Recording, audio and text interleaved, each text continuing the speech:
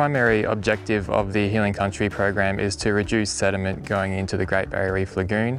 One of the really likeable things about leaky weirs is that they're quite cheap and easy to construct, using just a bit of chicken wire, maybe some wooden stakes or pegs and whatever you've got in the vicinity. So here today we've got lots of rocks lying around, hence that's what we're going to use. It's a very hard, rocky surface as it is, so that means that using something that's quite disruptive to flow like rocks is going to be okay. If you're in a more fragile soil, say you have a soda soil, you might opt for something more like stick leaky weirs that let a bit more water through, and they're going to have less chance of scouring around the outside and failing. First step of setting up is getting the wire ready. Usually with setting up the wire, you always leave a bit of slack in it, so then you can fold it more neatly, and plus then it'll have a bit of leeway on holding the banks and sides in.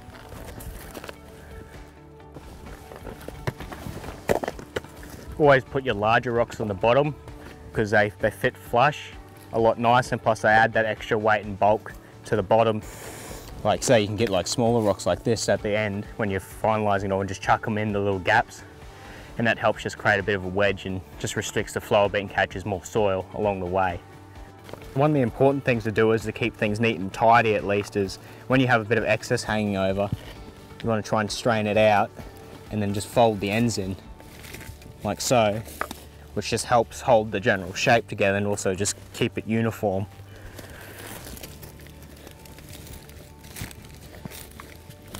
To finish it off, we'll put some hay on top of it.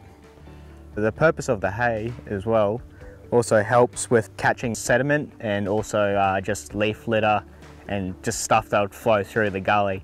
That also helps catch it and block it up. And that is the rock weir. Very simple, very straightforward, doesn't take much. Some of the main considerations when looking at building leaky weirs are where exactly to put them in your gully system. Most of the time we'll work relatively high up in the catchment. We can intercept the water flow before it gets a big head of steam and before it can get a lot of velocity to it. So here I'm standing on top of a rock weir that was built approximately 2 years ago.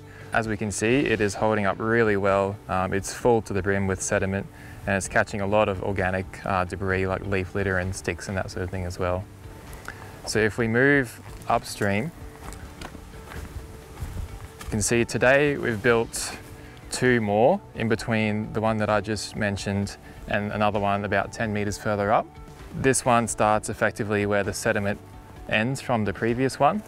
That way we have a stepped or tiered or terraced system to catch as much sediment as possible from this gully complex. Oh, it's great. Working along with the Reef Assist program and all that, I never thought I'd work in something, say, so significant, and it definitely puts a bigger picture in mind of how things work from inland to ocean and coast, and guess what we're doing inland is definitely making a difference.